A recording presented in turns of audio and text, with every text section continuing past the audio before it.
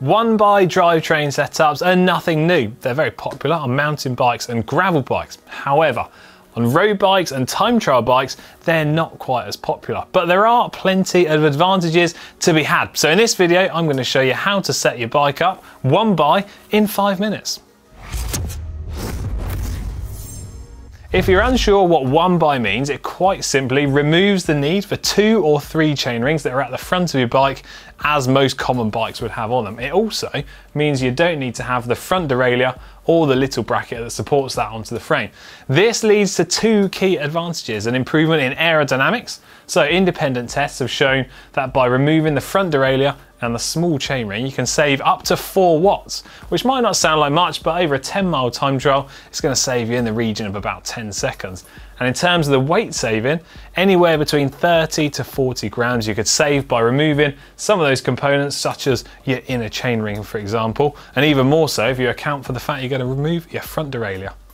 Today I'm going to show you how to convert to a one-by setup on a time trial bike, but it's going to be the same whether you do it on a road bike, just the same as this. However, you are only going to need one additional component, and that is a one-by specific chainring.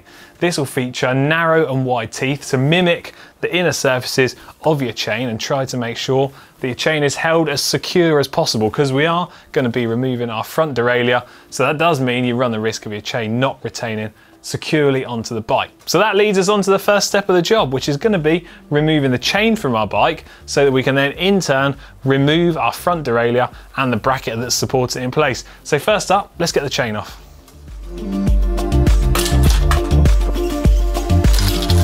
First step, removing the derailleur from our bike. It's quite simply a 5mm Allen key to remove it off, and then we can take some of the bracket off that's sat in behind it. Now this bike is equipped with Di2, so I can quite simply unplug the cable and keep that tucked out of the way. Once I've got the derailleur off, I can then decide what I'm going to do with the cable. First option, quite simply tape it out of the way, keep it out of harm's way.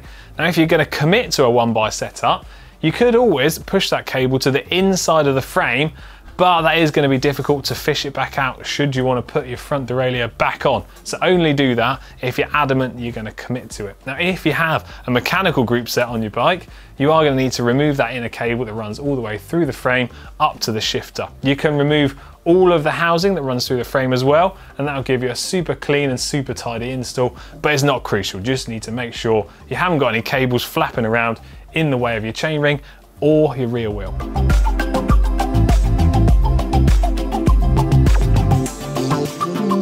With the front derailleur out of the way, you can then see what we're left with. We've got the cable and the bracket on the frame. I can quite simply undo the 2 3mm bolts that hold it on, tuck it to the side, make sure I don't lose it, and then refit those screws back in to block those holes up effectively. This leads us on to the next stage of the job, which is removing our chain set. Now all bikes are going to have a slightly different chain set on them, so you need to make sure when you're getting your one-by specific chainring that is going to fit the bike and crank that you have. Some of them have got 4 bolts, some of them have got 5 bolts, but just double check, make sure you order the correct one. At the time of ordering it, some of them will require specific chainring bolts. So when you're doing that, make sure you double check if you need them, and if you do, order those at the same time.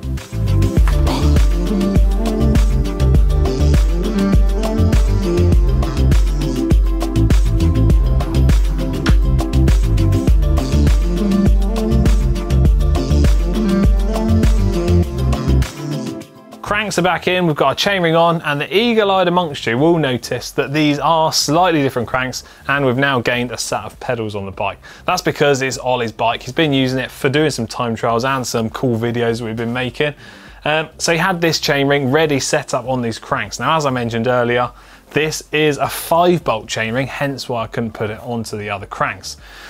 When you are replacing your chainring onto the bolts, you need to make sure you do them all up evenly and to the correct torque. It's going to vary depending on what bolts and what cranks you've got, but somewhere in the region of about 7 Newton meters should be nice and secure, and you shouldn't run into any problems. Now the next thing we're going to need to do is to put the chain back onto the bike. We don't have the front derailleur, so we haven't got to worry about that. But if you've upgraded to a larger chainring, you are going to need to make your chain slightly longer in accordance with that. Now the correct length chain is going to be long enough so that you can use, well, your only chainring on the front, but still enable you to use the large sprocket on the back. As I said, it's going to be longer than what it was originally, so chances are you're going to have to invest in a new chain. And if you're unsure what length to make it, as I said, you need to make sure you can use it in that large sprocket, but not be too long so the chain doesn't become slack when you're in the smallest sprocket. It's kind of a bit of err on the side of caution if you're unsure how to do it, because you can always make the chain shorter, but you can't ever add links back in if you've taken them out because it's just never as strong again. So go a little bit of trial and error until you get it just right.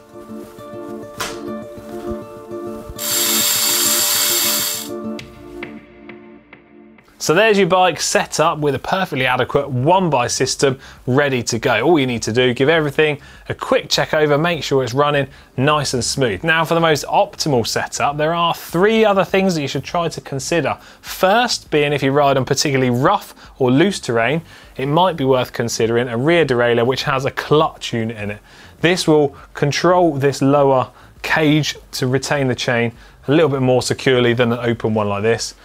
Maybe ideal if you're riding on rough terrains, but not crucial. Secondly, could be a chain keeper or a chain retention device. This is a small unit that goes in place of where your front derailleur is and just helps to hold the chain in line with the chain ring. Again, useful if you're riding on rough terrain, but you will of course lose a little bit of those aerodynamic benefits because you put in an item back on the bike. Final thing to consider when optimizing your setup is what size chainring you choose, so the number of teeth that it has on it. Some time trial specialists are opting for a larger chainring to ensure they can use the middle of the cassette a little bit more often and keep their chain in a straighter line. This is going to save them a few watts in their drive chain efficiency, but you do of course need to make sure it's suitable for the speeds that you're going to ride at, because you don't want to be stuck with a gear that's too hard. So it might also be worth, a little bonus one here, considering a wider range cassette to ensure that you've got an easy enough gear to ride wherever it is you want to. So there you have it, how to convert your bike to a 1x setup and take advantage of some of that free speed. If you have any 1x setup tips of your own, let us know in the comments section down below. But that's it for me. See ya.